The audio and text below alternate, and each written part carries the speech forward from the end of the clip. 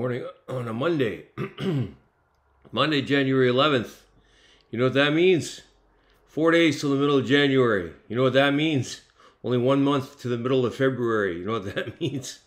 Only 1 month to the middle of March. So let's just keep our eyes on the fact that, and you know what? Like, oh my goodness, I don't know where you live, but this weekend, it was nice outside, and Sandra and I went into the big city to get a couple things. That would be Salmon Arms, the big city when you live in Sigamoose. And we were looking around, and I had to get a few prizes for Kids Club and some Twinkies to deliver to kids this week. And it was warm. And I said to Sandra, what a gift that the Lord has given us of a mild, beautiful January to get us through the dark of winter with COVID. And God is good, and those little boons to our soul are a good thing.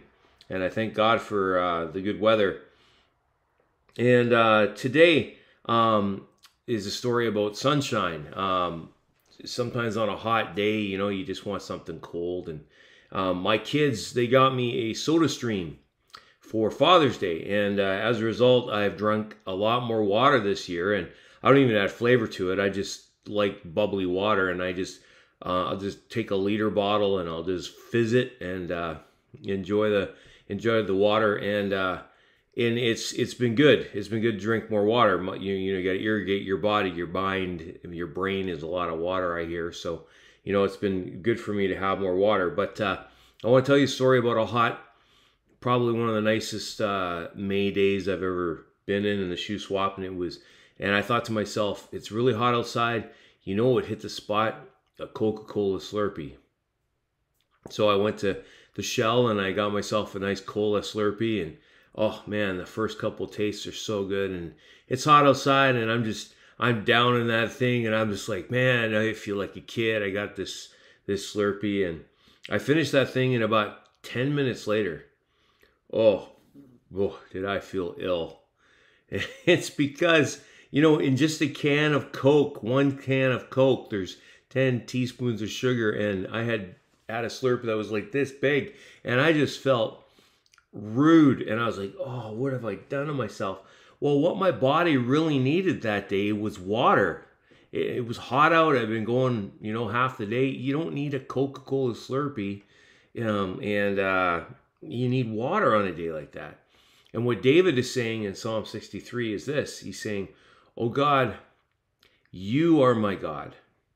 I'm not going to choose any other Coca-Cola gods of this world, other little g gods, the idols back then, or the god of fame or money, or finding my distraction in alcohol or whatever it is. He says, there's only one God that's going to satisfy my soul. God, you are my God. I will choose you to be my God, the one true God. And therefore, I earnestly search for you because my soul thirsts for you. My whole body longs for you in this parched and weary land where there is no water. We live in a world that is a desert. I've seen a picture of, I'm even using this picture as a picture for our new sermon series for church, but there's this beautiful green tree in the middle of a desert. Well, how does that tree survive? Only because it's got its roots in an underground river underneath the desert. And in this parched and weary land that we live in and in the world, and we've seen the news, we've seen the best the world has to offer. We've seen movie stars that have it all. They got fame, they're beautiful, they're married to beautiful people, and they're just totally unhappy. It's because there's no life-giving water on this earth except for the living water. His name is Jesus.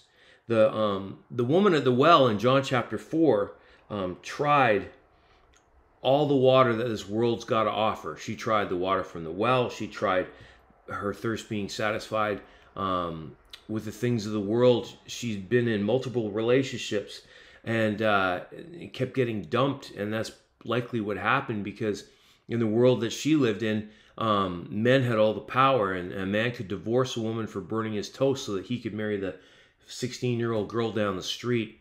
And and she found that the world was completely lacking and she had no peace. And the men, they had no peace either. That's why they kept breaking up with her to marry a younger girl. And when that didn't work, and they would dump that younger girl too, because there's no relationship on earth that will satisfy our soul. And everyone's searching even for their soulmate, and there's no such thing except for the one who will satisfy us, and that's a relationship with God. Because humans can't meet that need. You can't put all the weight of your expectation on a human being. There's only one person that will satisfy your soul, the relationship, the friendship with God, the one who made you. He meets the deepest need of your heart. And that's why you can relax and watch TV at the end of the day, but you're still restless because you haven't found rest in God alone. He hasn't satisfied your soul. And David says, I've seen you in your sanctuary. I've gazed upon your power and your glory. And only your unfailing love is better than life. All life has to offer won't meet the deepest need of the human soul. Only how I praise you, God. That's what David's saying. I'll praise you as long as I live, because only lifting up your hands in prayer and say, Father, there's no other way that my soul's going to find peace or rest today. Only you. You have the answer. And one commentator I was reading this morning said something I think that was quite profound.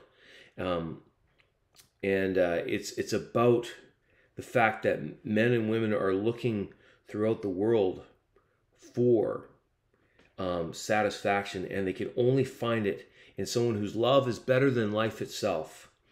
And this is, most people do not even know that it is God that their souls truly desire.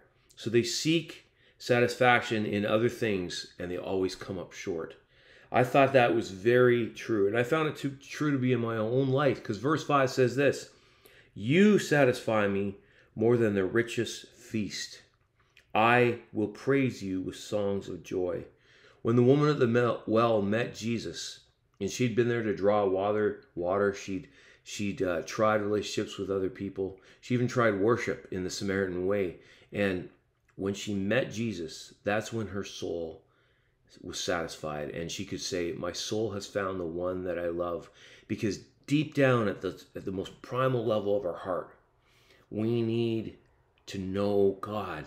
And there's an old saying, no God, no peace. And that is K-N-O-W, God, know him, and you will know peace. But if you say N-O, no God, no peace, that is true too. Because he is the only thing that satisfies us more than the richest feast. David says, I will praise you with songs of joy. And this is an interesting two verses. I love verse 6 and 7. I lie awake thinking of you, meditating on you through the night, because you are my helper. I sing for joy in the shadow of your wings. The people I know who have changed minds, renewed minds, and the mind is the source of your life, your thinking, are the ones that think most about Jesus, that read the most about him, that are pretty well magnificently obsessed with Jesus. And when I read a book like Knowing God by J.I. Packer, or The Divine Conspiracy by Dallas Willard, or I listen to a good message by Tim Keller about Jesus, or Billy Graham, I feel my soul leap out of the muck of this world and land on solid ground. And I feel right again. And then there's a song in my heart. This room that I'm in was my daughter's room. Now it's a little office for me. And when I'm at home, I have a place to prepare. I have a record player to put on some old records about Jesus. And I sing those old songs that are in my DNA from when I was a kid. And that song will be in my heart all day. And you know what? The way that you start your day, you're wise to start your day seeking your hope in Jesus, because you'll be satisfied. And David says, I cling to you, and your strong right hand holds me securely. That's a good way to look at it. I cling to you, and your hand will hold me. So it's your effort to reach out to God, and then his response is to hold you. Okay, I got you. Just be held. You don't have to worry about ever being dropped or let go. God's got you, right? I reach out to Jesus and he holds me fast. And those plotting to destroy me will just come to ruin. I don't have anything to worry about. I'm safe in his hands. And the ones that are evil and Satan and all his demons and anybody else that wants to follow him, they're on a stark spiral downward, and we don't have to worry about them. Jesus has us, and we are safe. They will die by their own sword, become the food of jackals. But the king will rejoice in God. All who swear to tell the truth will praise him. Liars will be silenced. Because when you belong to Jesus, you've come to the place you've always been looking for, and you're safe in his hands. And I tell you, folks, I'm glad, so glad that Jesus is our King. Because no matter what the world is going through right now, we have our hope on someone who will not disappoint us. The Bible says that. And our job now is just to be held by him, stay close to him, start your day with him, end your day with a prayer before you go to sleep, that he would protect your dreams, and that he would use you in the daytime to be someone who points people to the source of life, the water of life, the living water. And when the woman at the well met Jesus and discovered him, the Messiah, for her life source, she said, I'm going to tell everyone. And she went into her town, and John 4 tells us that many in her town, many people believed in the message she said, because she met the Messiah, and the one that her soul had been looking for her whole life. And that is our job, just to go and tell people that Jesus loves them too, so they can meet him and know him well. And if I would like you guys to watch this clip of Jesus meeting the woman at the well from The Chosen, and you'll feel that in your bones, that that good news that Jesus is the one who's been searching for us.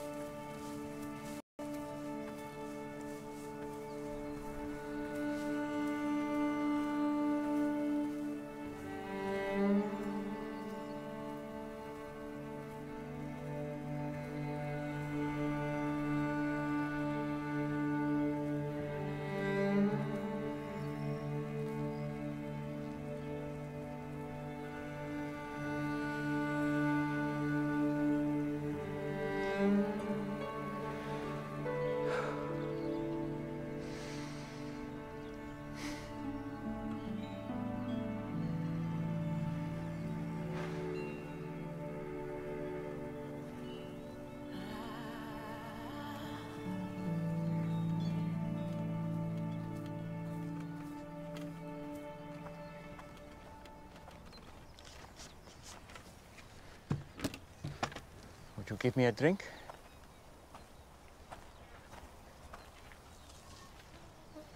Did you hear me? That bad, huh? What? You, a Jew, ask for a drink from me, a Samaritan, and a woman. I'm sorry. I should have said please. You know, it's not safe for you to be alone out here. Nor you. Why haven't you come with others? Why so late in the day? Don't women come to the wells in the cool of the morning? Yeah, well, none of them will be seen with me, so I have to come at noon, in the heat, as you have so kindly reminded me. Why won't they be seen with you? Long story. I'd still like a drink of water if you can spare it. Amazing what a parched throat will do. Aren't I unclean to you? Won't you be defiled by this vessel?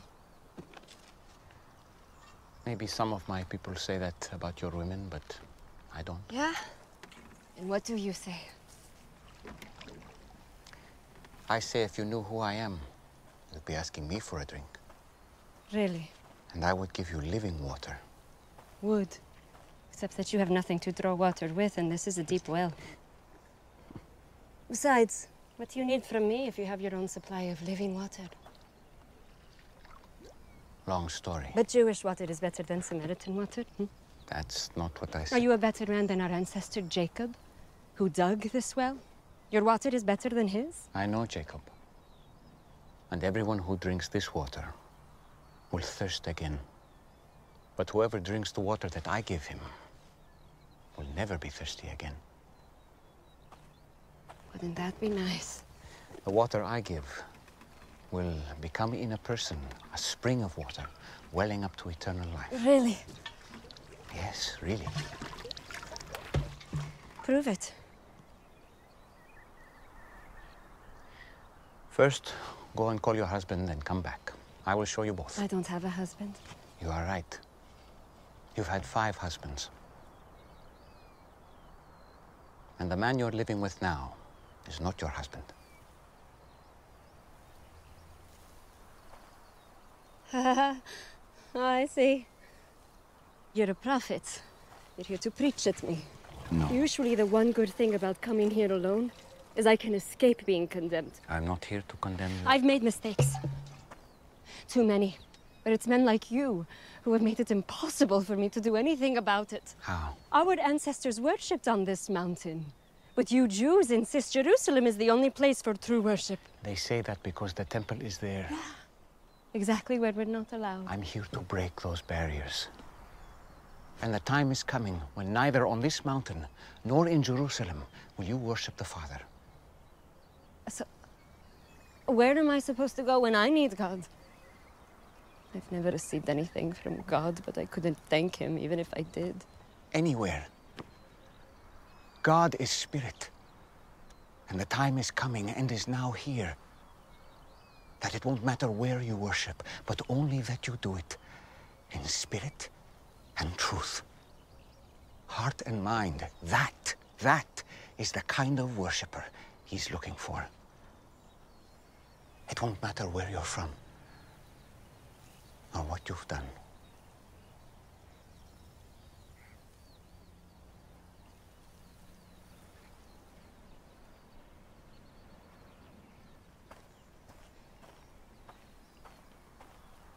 Do you believe what I'm telling you? Until the Messiah comes and explains everything and sorts this mess out, including me, I don't trust in anyone. You're wrong when you say that you've never received anything from God. This Messiah you speak of, I am he. The first one was named Ramin. You were a woman of purity who was excited to be married. But he wasn't a good man. He hurt you. And it made you question marriage and even the practice of your faith. Stop it. The second was Farzad. On your wedding night, his skin smelled like oranges. And to this day, every time you pass by the oranges in the market, you feel guilty for leaving him. Because he was the only truly godly man you've been with. But you felt unworthy. Why are you doing this? I have not revealed myself to the public as the Messiah. You are the first. It would be good if you believed me.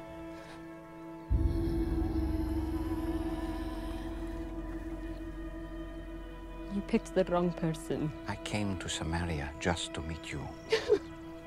Do you think it's an accident that I'm here in the middle of the day? I am rejected by others. I know. But not by the Messiah.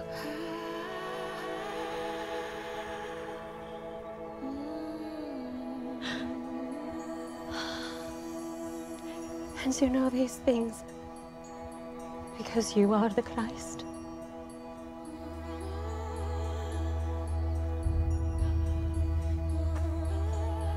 I'm going to tell everyone. I was counting on it. Spirit and truth. Spirit and truth. It won't be all about mountains or temples. Soon, just the heart. You promise? I promise. This man told me everything I've done. Oh, he must be the Christ!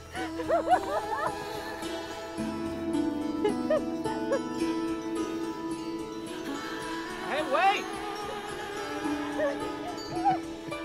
You what there? You forgot your, Come see a man who told me everything I ever did!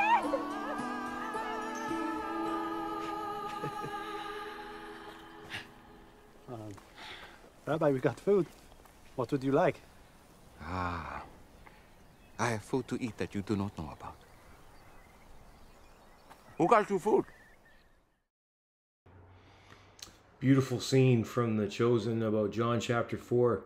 You see what Jesus was talking about is when your heart and mind connect to God and worship God, like Dave's talking about in Psalm 63, that's when your soul is satisfied. Your heart and mind belong to Him. So have you ever given your life to Jesus? Have you ever said to Him, I know this world doesn't have the answers. I'm lost. I need you. You can pray to Him right now.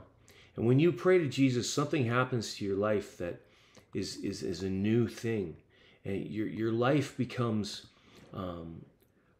aligned properly as well. And this is a picture of the cross.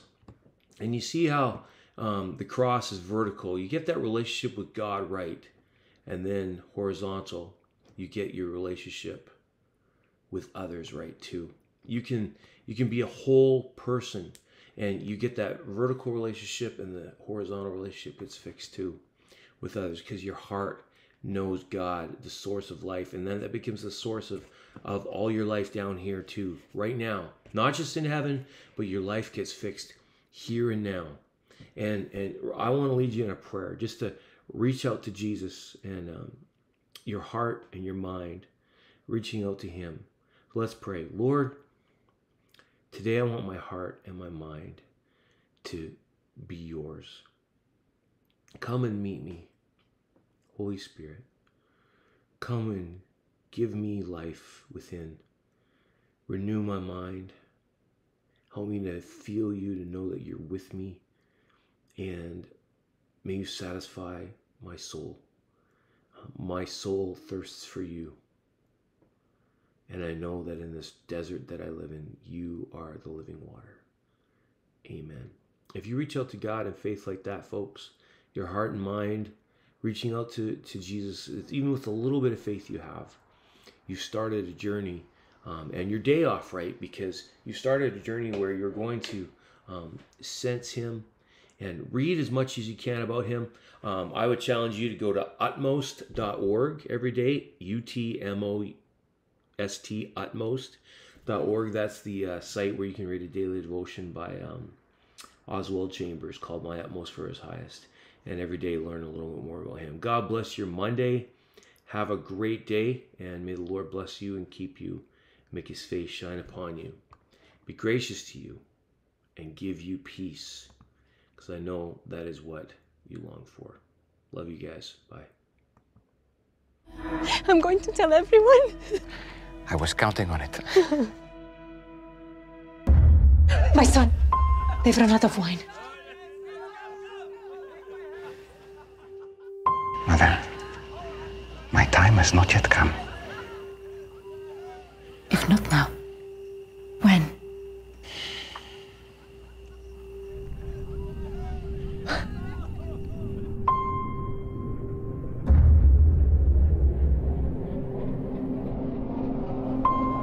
I'm ready, Father.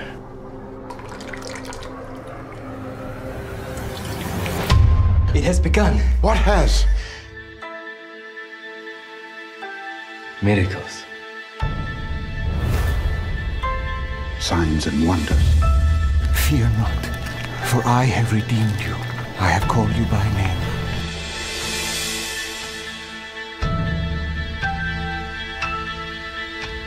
You have experienced a miracle, Mary. I saw him. It was incredible. Our Father, Our Father, who art in heaven, who art in heaven, hallowed be thy name. hallowed be thy name. The man has a following. He's a rogue who answers to no one. You asked me before if I knew his name. Now everyone knows his name, and I fear for his safety. Throw this down for a catch. Do you think that impossible things can happen?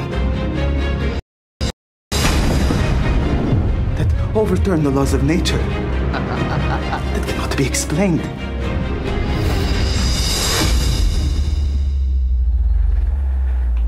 Rise.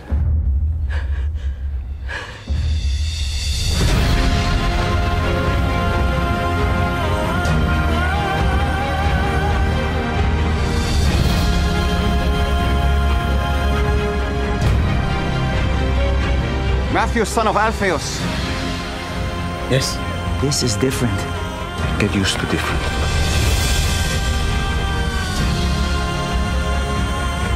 My whole life, I have wondered if I would see this day. Follow me, Nicodemus, and you'll see more.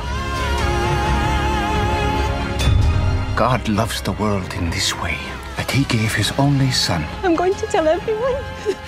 I was counting on it. Anything is possible now. Don't you see? Let's go. I was one way, and now I am completely different. And the thing that happened in between was him. Hey, it's Dallas. I'm the creator of The Chosen, and yes, season 1 of The Chosen is complete, all 8 episodes. They're available right now. You can look up The Chosen in the App Store or Google Play, and we're easy to find. You can download it and be watching within minutes. And in fact, it's unprecedented technology. You can connect to almost any device you have directly, and you don't even need a subscription. So I hope you check out season 1 of The Chosen right now.